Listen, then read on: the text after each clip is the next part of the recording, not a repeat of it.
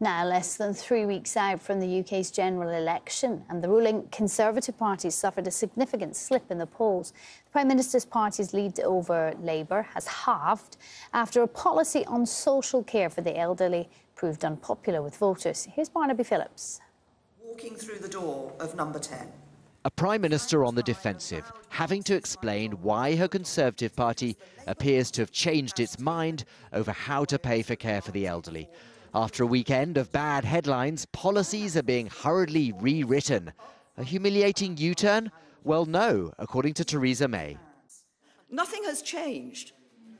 Nothing has changed. We are offering a long-term solution for the sustainability of social care for the future. We are ensuring that elder people, will not have to worry. They will be able to ensure that their care, whether it's in the home or for them to go into a home, is being paid for. But as she's found out, the mood on the doorstep has changed.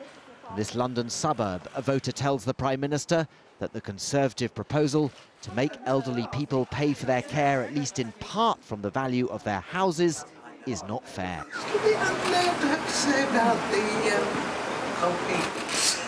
Yes. care changes, but I haven't looked into it in detail. The British election has become a bit more interesting.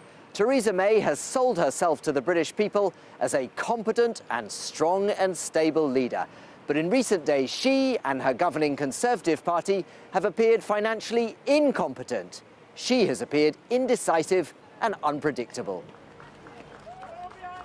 Theresa May's principal opponent, Jeremy Corbyn, leader of the Labour Party, seems to be enjoying the campaign. His party rising in the polls and relishing the Prime Minister's confusion on care for the elderly. I'm not playing on anybody's fears. I'm expressing the fears that a lot of people have. And I suggest the Prime Minister, instead of blaming me, should look to herself and look to her team and look to the policy or lack of policy that she's put forward. This isn't strong and stable, this is chaos.